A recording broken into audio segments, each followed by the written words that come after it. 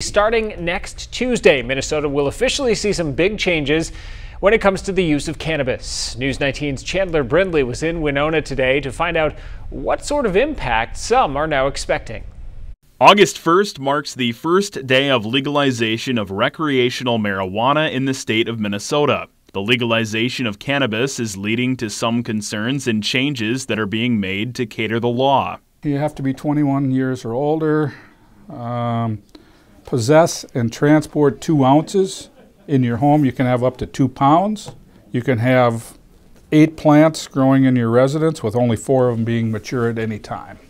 Because of the change, Sheriff Ganrud says there is some training that law enforcement will need to go through. Yeah, we've had discussions, and we're going to have to provide training, whether it's through the county attorney or through the Sheriff's Association. But we're going to need more drug recognition experts, DREs.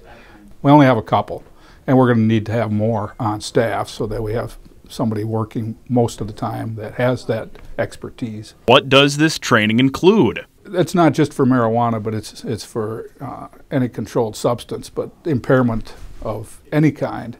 And we send them to school, and they end up going out of state to actually test people that are known addicts.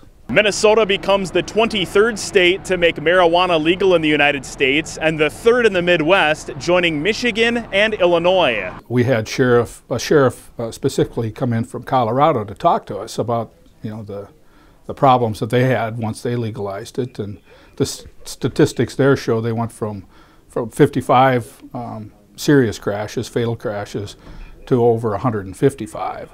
Winona State University will not be altering its substance policy with the law change, but rather this gives an opportunity for updating terminology. As far as our campus policies and procedures, we will update them to include with our non-use or it being prohibited, drugs, alcohol, and now we will name it marijuana. McDowell says the university will look to other states for changes to its protocol regarding substance use.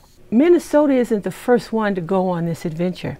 We can look to our neighbor in Michigan. We can look to our neighbors in Colorado. So one of the things I think is most interesting about this, we are not the pioneers.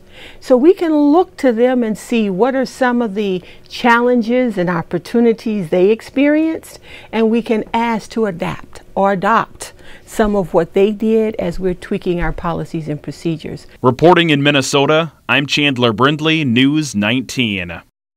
And Sheriff Ganrud says that this law is similar to the open bottle law for alcohol and will be treated the same.